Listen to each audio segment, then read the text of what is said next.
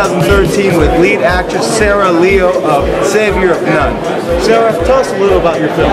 Well, my film is about a foster kid named Kathy. She's 16 years old and she's been going through a hard time her whole life. She's been in and out of foster homes and she's never been able to find that family that she's always wanted. So this is her journey.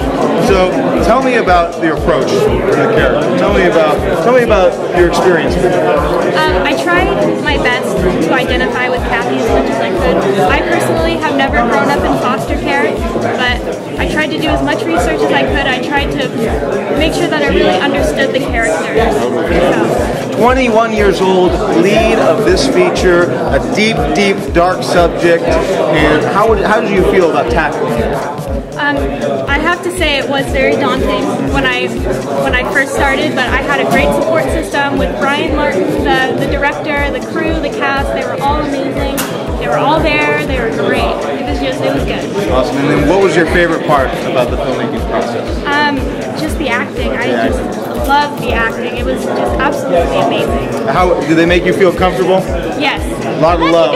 A lot of love. Well, thank you so much. Everyone, keep your ear out for Sarah Leo. She's the next big star, 20 years old. Thank you so much. You've been officially AOL.